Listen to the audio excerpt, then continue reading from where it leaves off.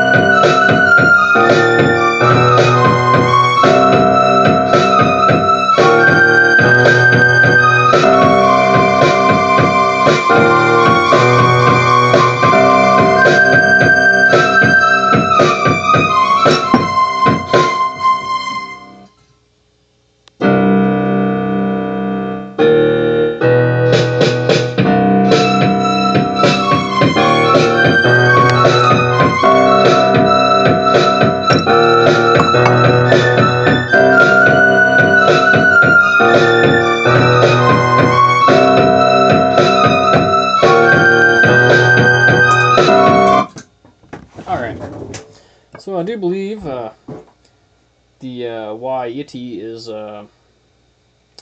prized Wai-iti hops. Yeah.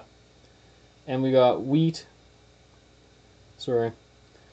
Pale caramelized wheat, blah blah. It's a fucking fucked up ingredients list. Not reading the novel. It smells quite sweet.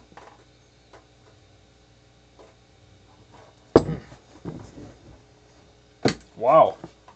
Holy shit. A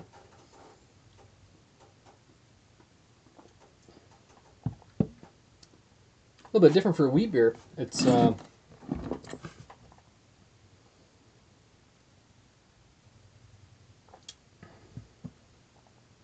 wouldn't pick the wheat out of it. I would almost assume it's a rye beer. It's kind of gritty. Kind of an attack on the tongue. Like from the malts as well as the carbonation.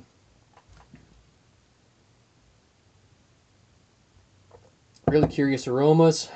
Coming off a bit of planty. Almost like Pilsner hop. But with mega orange. Some citrus. They like to say lemon.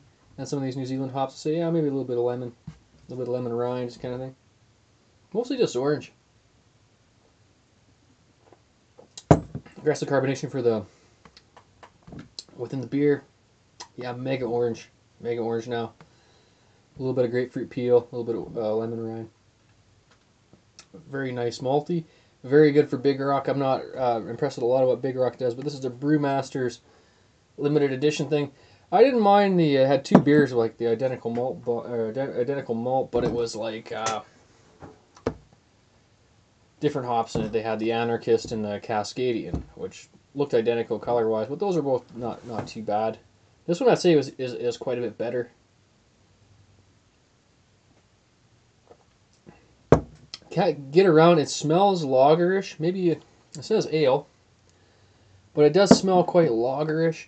It does have a bit of like a German style lager hop kind of flavor and aroma to it, right up front.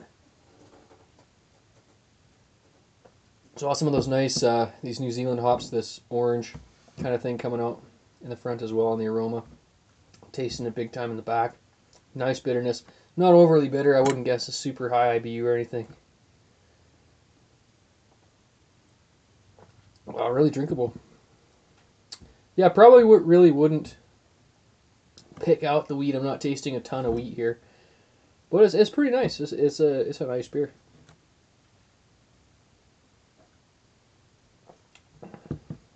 Quite frothy, but hitting the head, and the carbonation's a little bit too fluffy for me, or whatever you want to say.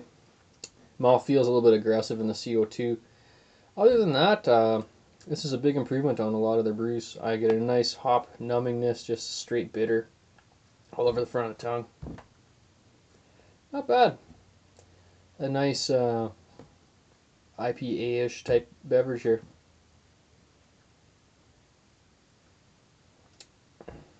Yeah, with that lager, you do kind of get that straight numbing hop, like that would be the lager hop association here. Caramely aroma. Anyway, not bad for Big Rock. It's gonna be very, very aggressive CO2. I'll foam right up.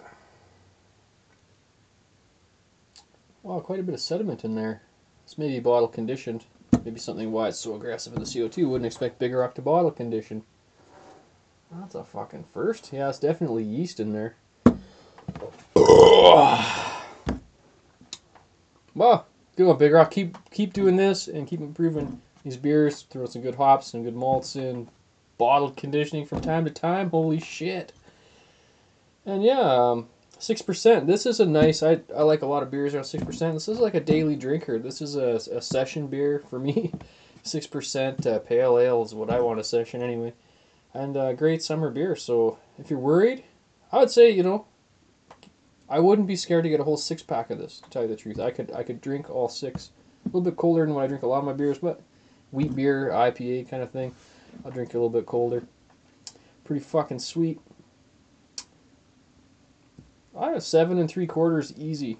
It's drinkable, this and that. Maybe a little bit of improvement, but I've had fuck.